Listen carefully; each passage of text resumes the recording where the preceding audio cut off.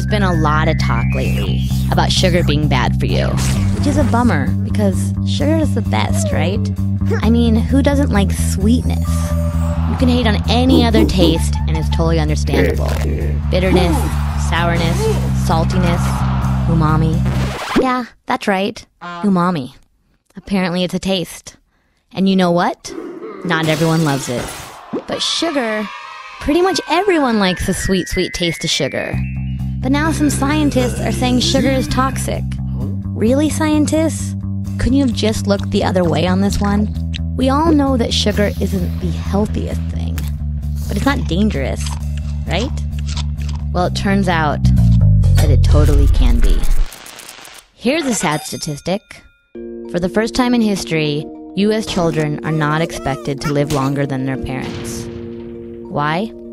A lot of it has to do with the fact that cases of obesity, type 2 diabetes, and heart disease are through the roof. There's another sad statistic. Today, 1 out of every 3 U.S. adults is obese. Not overweight, obese. 1 in 3. But what does this have to do with sugar?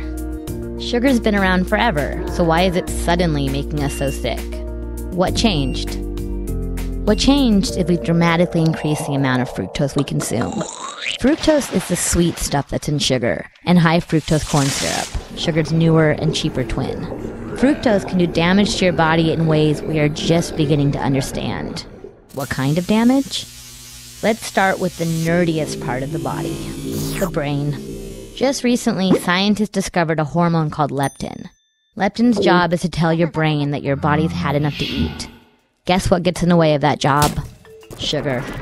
When you indulge in soft drinks and junk food, your brain has a hard time recognizing leptin, so you stay hungry longer and eat more than you should. This causes problems with your pancreas. Your pancreas produces insulin, which helps regulate your blood sugar. The more sugar you have in your bloodstream, the harder your pancreas has to work. And an overworked pancreas can lead to bad things: obesity, metabolic syndrome, and type 2 diabetes. And when you consider heart disease and liver disease, both of which can be caused by sugar, then yeah, sugar is bad. Okay, cut down on the sweets, right? Not as easy as it sounds. High fructose corn syrup is now added to foods that never had sugar before. Food you wouldn't expect.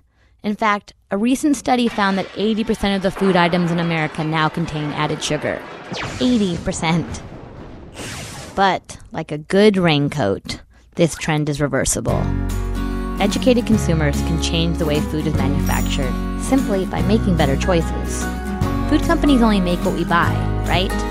So avoiding food and drinks with added sugar will force the food industry to produce healthier food and stop adding sugar.